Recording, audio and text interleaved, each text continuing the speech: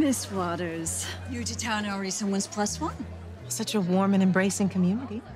Well, I'm so relieved you're all okay. I was afraid a pack of wild animals had gotten to you, considering your no shows last night.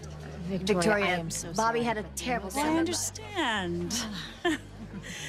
Heather, after I supported you through your husband's dalliance with that pool boy last summer, thought there might be a good reason for your absence last night.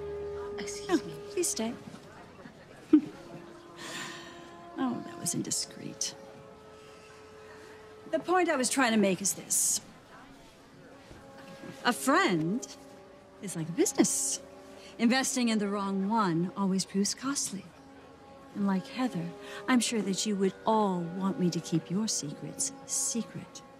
For example, suppose one of my dear friend's husbands was sleeping with someone else in this very circle. Or that another was using a controlled white powder as a weight loss supplement.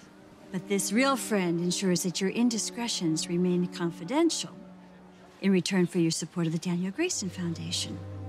So whatever you were planning on donating last night, double it. Anything less would be unseemly, don't you think?